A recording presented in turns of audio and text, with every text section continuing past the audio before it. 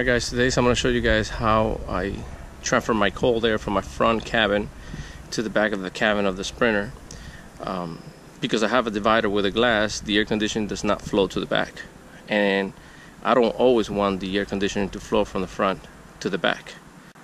The reason I want to do this is because when I'm in any location and I don't want to run a generator or I don't have power, I just run my air conditioning from the van and take it from the front cabin directly all the way to the back.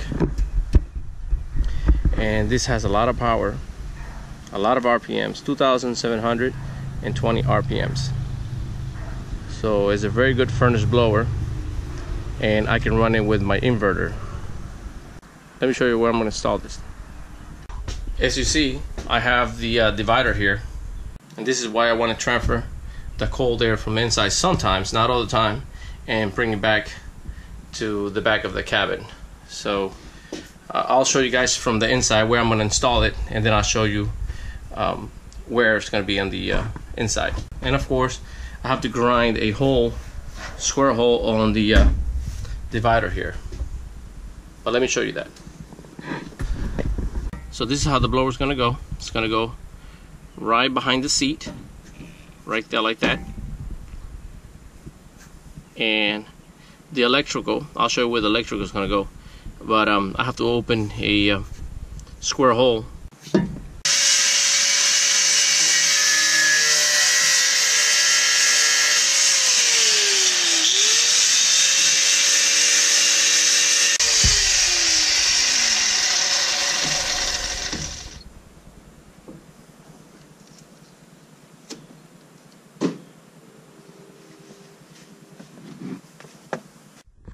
Got the opening already done. I got 3 holes done. I don't need the 4th hole. There's an electrical. It looks like the capacitors on the side there. I have no way of putting a rivet here, but there's no need for it. This 3 will be enough to hold the blower. Alright, so this is where it's going to go. Exactly there.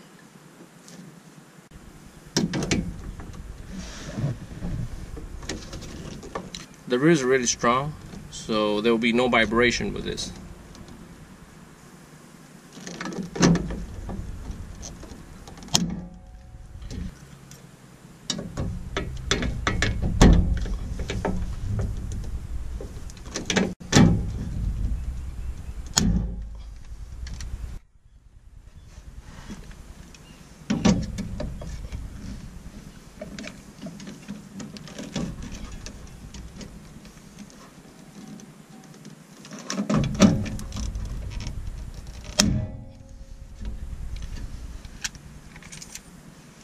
Really strong. This is the power here, and later on, as I keep doing my conversion for the van, the power is going to go right through here, through this hole right here. I have to open another hole on the other side, and this little plug is going to be right here on the inside, so the cable is free of sharp objects with this corner here. So for now, I'm just going to put the power cable here. So the chair does not block the blower. It's on the edge of the chair. I'll show you. See, the only thing you see right now next to the chairs is that blower. That doesn't look bad at all. It blends in. Looks really good. And it's going to take the air conditioning from here all the way directly, all the way to the blower here. So it's going to withdraw all that air and take it to the other side of the cabin. Let me show you on the other side what it looks like. Alright, so this is what it looks on the other side. This is the piece of the divider here. Real thick gauge steel here. And blends in right here with the black.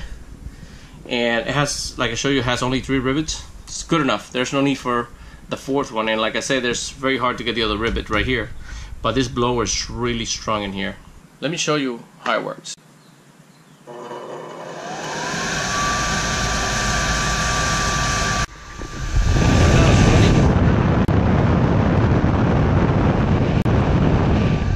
There's a lot of wind flowing through here. You can feel it. It's a lot.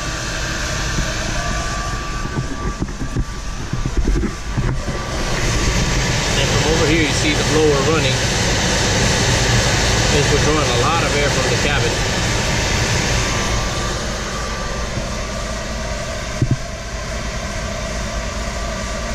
And of course, like I said, the divider does a good job to keep everything from flying to the front cabin. So that's why I like the divider. And of course, my kitchen goes behind the divider, so it's a good wall. I really don't like access through here to the main cabin. So that's why I have a blower whenever I'm parked anywhere and I'm not running the generator. Keep my van running and use my blower to cool down the back cabin. Hope it helps. If you have a divider between your main cabin and the back of the Sprinter, this is something you can do to cool down your back cabin with your air conditioning. And I had it in my previous van and it worked really good. It cooled down the back good enough to be comfortable. It's not going to cool it so much that you're going to feel the cool air, but it's going to be comfortable enough to be in the back cabin of the van. Alright guys, thanks for watching, thanks for subscribing, and I'll keep you guys updated with the new things I'm going to do to my Sprinter